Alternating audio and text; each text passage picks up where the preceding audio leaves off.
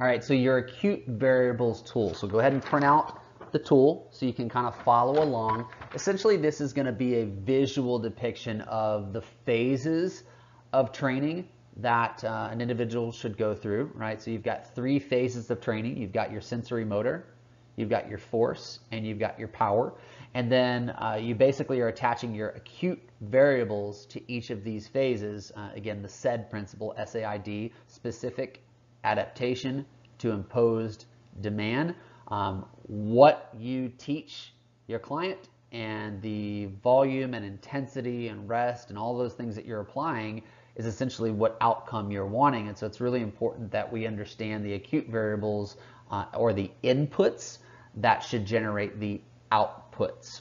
Okay, so as we go through this, again, we've got our 3 phases of training, and then if you look and kind of follow along here, you've got your sets, your reps, your time, okay, or essentially your time under tension, your intensity, your tempo, either slow, moderate, fast, and then also your rest time. And so there's essentially kind of a category for each of those, and then it also maps to our 4 goals being wellness, sports conditioning, weight loss, and lean body mass gain. So again, great tool to just reinforce. If you look at this tool and then you look at your program design, you should see that match. You should see that overlap, and you should see the consistency show up in your program designs on your PDT. If it doesn't, you may need to tweak a couple things. The average time spent in each of these phases is usually around 4 to 6 weeks for adaptation. But again, if your client has a lot of injuries,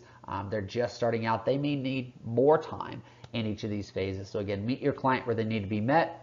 Acute variables tool, great way to reinforce the science behind your program designs to make sure that the right inputs are going to generate the right outputs. So wishing you all the success in the world. Let us know how you like the tool.